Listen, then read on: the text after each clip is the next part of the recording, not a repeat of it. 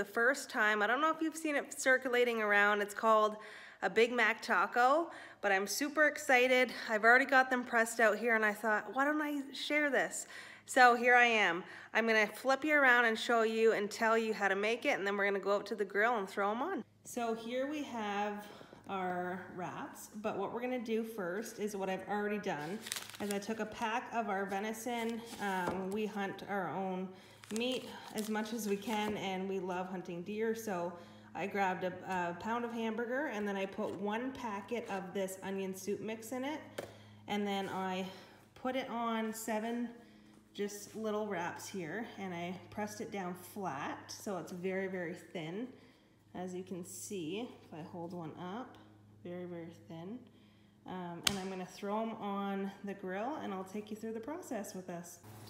All right, so we've got them out here. I've already got my beans on the grill. But I'm going to turn it down just a bit first. All right, here we go. So you put the meat side down. I guess I don't have to throw them. And you're gonna cook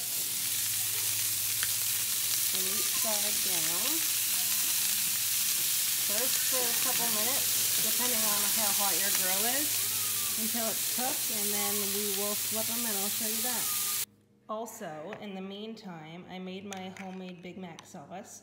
So that's just some mayo, mustard. You're gonna cut up some onion, throw it in there, and then a little bit of vinegar and paprika. And then if you wanna put pickles in it, you can. I didn't, but that is how you make the Big Mac sauce. Or you can just Google it. I'll put one down in the description too, so you can reference to it. And then that's gonna go on it when we're ready for that. Okay, so I flipped one and they're already ready. So you're gonna just flip them back over. And then I have now turned the barbecue, or the grill, whatever this is, all the way down to 1, just so it keeps it warm and the tortillas can cook a bit on the other side. And we will put some cheese on them. There we go. So I've got cheese on them. Not the healthiest cheese, not my favorite cheese, but what I've got in the fridge. So I just put a slice on all of them. I'm gonna close it up. Now I have the grill completely off. Just cooking some of the green beans out of the garden to have with mine. But yeah, now you're gonna put whatever topping on it that you like for a burger. So you could put your lettuce, your Big Mac sauce, tomato, onion, whatever, or just Big Mac sauce, lettuce, pickles, whatever you want. But that is how you make them. And I'll show you mine once I top it. There we go. So here they are, and now I'm going to top them with the toppings. Okay, so for my kids, they literally just like a cheeseburger with ketchup. So that's what they're gonna have, and then I will show you ours. All right, so I'm gonna top this one. I just put some pickles on it that I made the other day. If you haven't seen that YouTube video, go check it out. It's so good.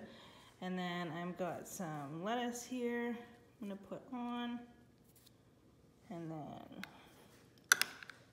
Big Mac sauce. Oh. And there you go.